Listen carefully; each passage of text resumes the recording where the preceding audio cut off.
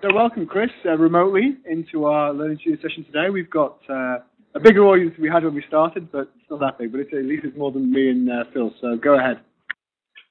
Great, thank you, Paul, for letting me do it this way. I thought this would be a good sort of pilot anyway to try and maybe, even though we have technical problems, but that happens, and I'm going to be talking about that anyway. But it's quite nice to have this idea that we could use Wimba as part of any further future learning studios. So we can basically get in a wider audience maybe, and we can all join in that way if people can't make it.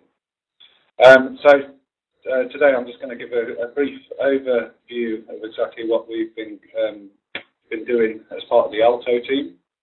This is the art, learning and teaching online, and some of the projects that have stemmed off that, and some that are running in parallel to that, or are just starting at the moment. So the ALTO project was part of the phase 2 of the UK OER, which is Open Education Resources, UK-wide project for institutions to release learning materials openly and freely on the web in order to encourage a greater amount of open learning content out on the web.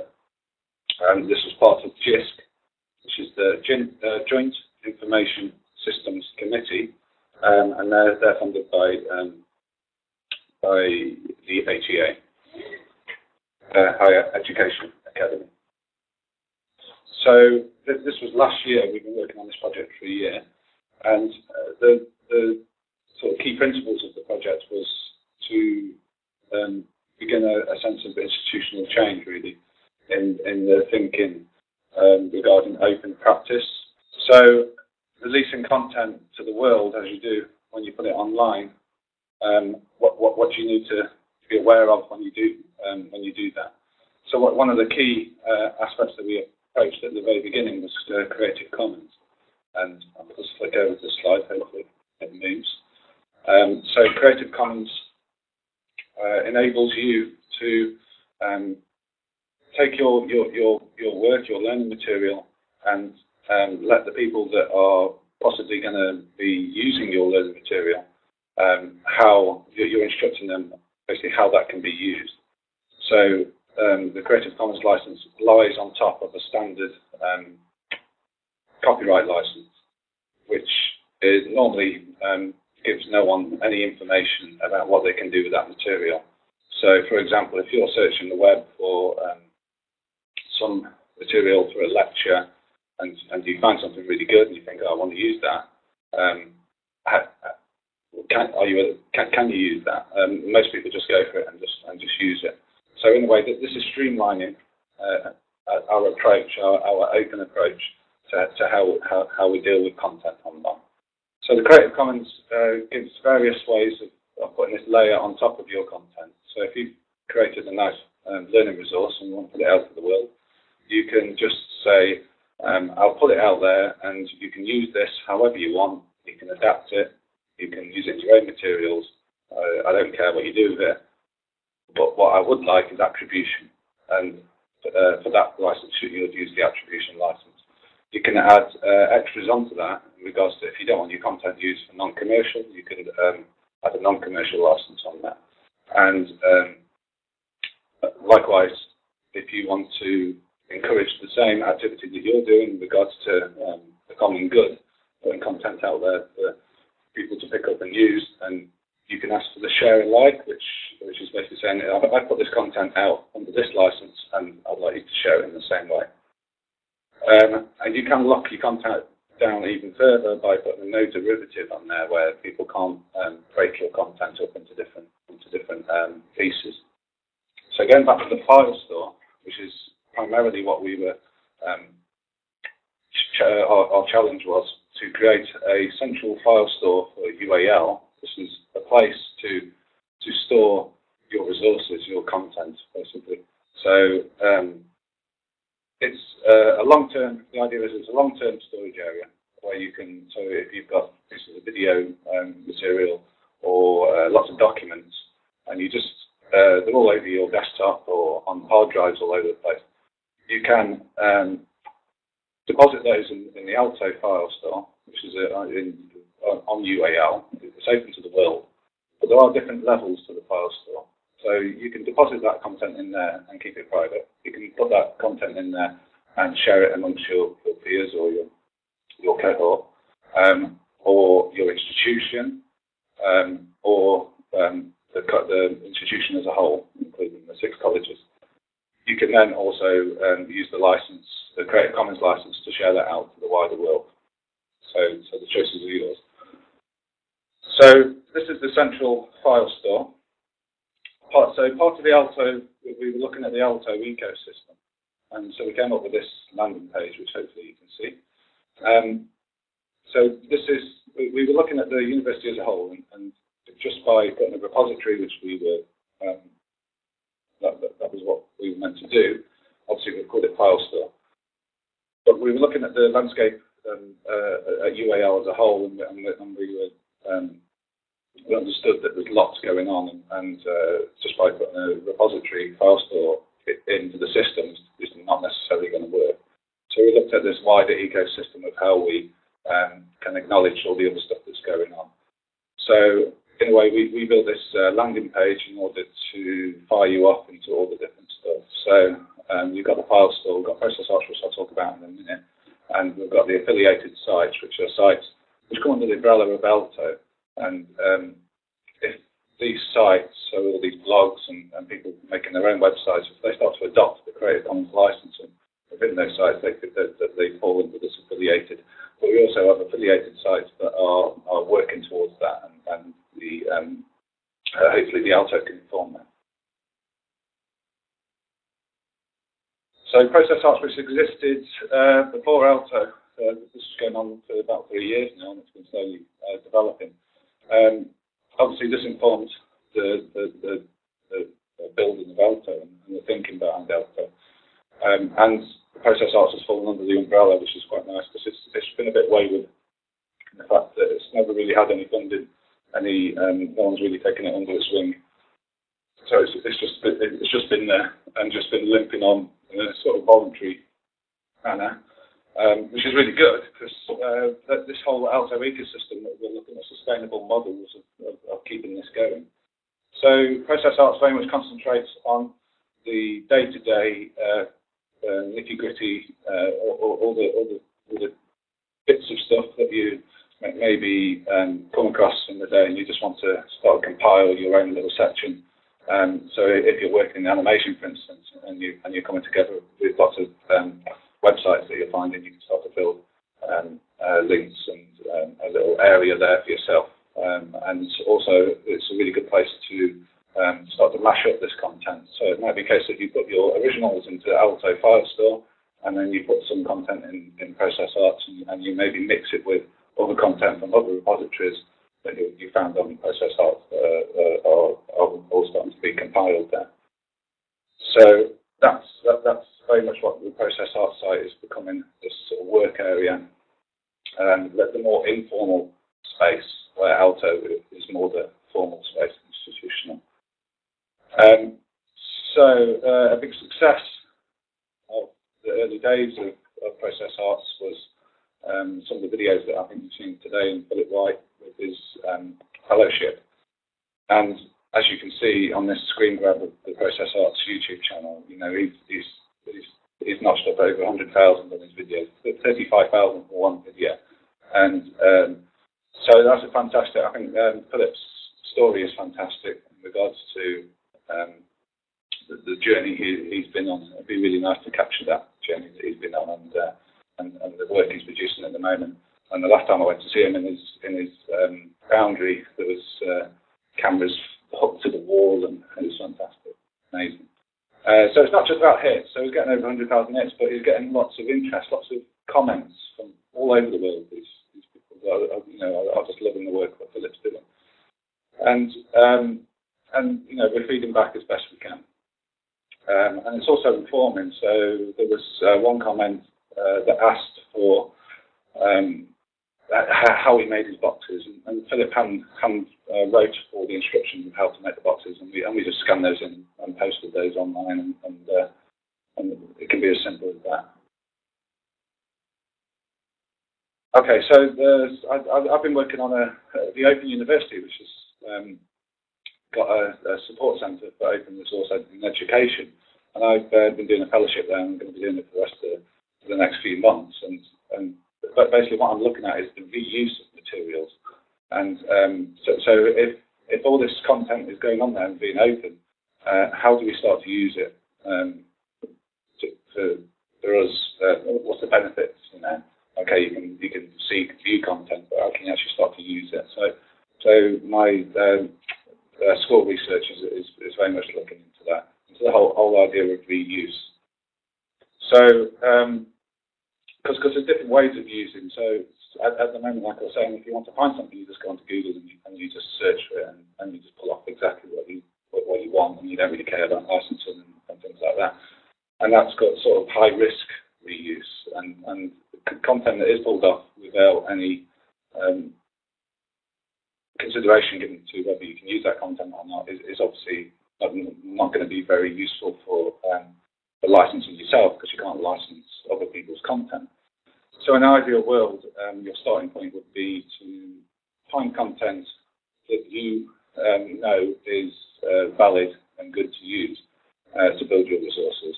And then when you release those resources out for other people to reuse and repurpose, they're all low risk and usable, and therefore relevant and useful. So that's very much based on the reuse side of what's happening at the moment. But obviously, one of the most difficult things is that because we're a practice-based course, that how do you capture this tacit? How do you make explicit the tacit information, tacit knowledge, the tacit exchanges that are going on? And that's the challenge. That's the real challenge. But it's quite an interesting, and I think a good challenge for the institution to pick up. So where are we going now? So we've got all this stuff going on. We've just been funded again by JISC to run a digital integration into arts learning, which is a digital literacies program. So this is quite a nice card to pull at this point, because we've got all this really good stuff going on, but there's a lot of staff and students out there that need support into integrating into this new digital and open environment. So the DIAL project is quite timely in that example. But we've also got a lot of people out there within the institution that know a lot and have a lot of information and can pass on that information. So the DIAL project's taken an approach of pulling all those people together and building up these communities of practice within certain specific areas. So we can have this exchange of knowledge and this support system, and again, very much based on a sustainable, ongoing support system. And the idea is that if you want to know something, you're not forced onto a training course or to do something. There's just a means, a way and a means of getting that information, whether it's you dip into a community and ask people, or you know that community there, in order and you can sit on the periphery and just take what you need from that community. So that's where we are at the moment, and I'd encourage anyone that's interested in the DIAL project. It's literally just starting off, so we're in very early days at the moment. But if you email me, I can. So I'm starting to build up these communities and find out where the interest is, and that's what the DIAL project is at the moment. So that's like a really quick overview of everything that's going on at the moment. And I think I'll conclude there. Thank you for listening. Are you still there? So the question was, Chris, is what's the relationship between the ALTO project and our current or future VLE? How do you see that fitting together? Is it something that is a replacement in some ways for the VLE, or does it sit alongside the VLE, whatever that ends up being? Yeah, this is interesting, because obviously if we get the new VLE, the VLE is very much about delivering the course. So course information, course structure, where the ALTO is very much about content. So it's this almost separation, and the two sit next to each other. So Alto is built to handle content and to store content long term as a library.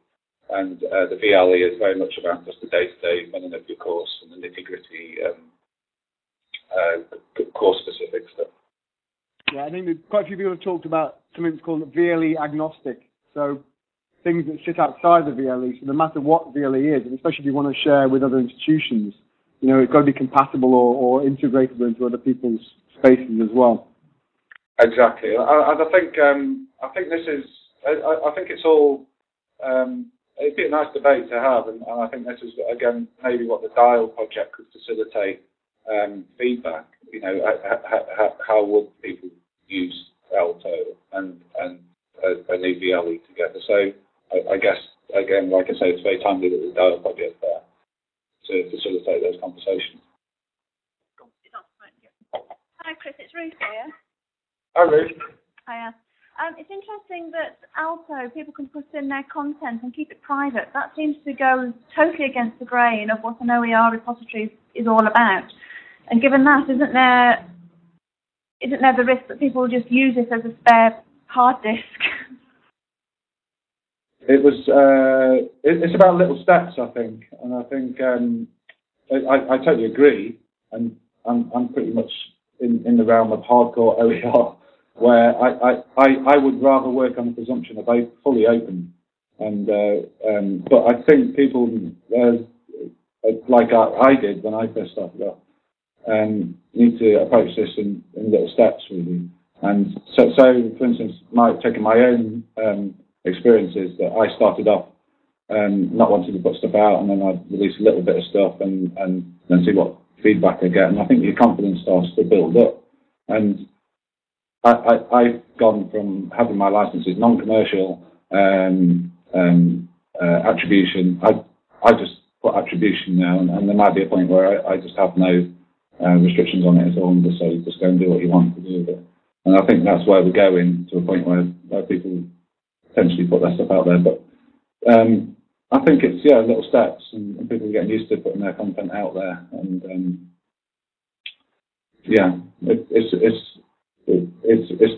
it's a difficult one.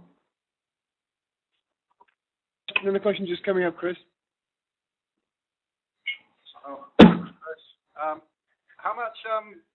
much actual storage space do you have then in the actual file store? Yeah, these are good questions. And because the Alto file store is very much like again, it's still very much in a pilot sort of phase. So I guess what is apparent is that we don't.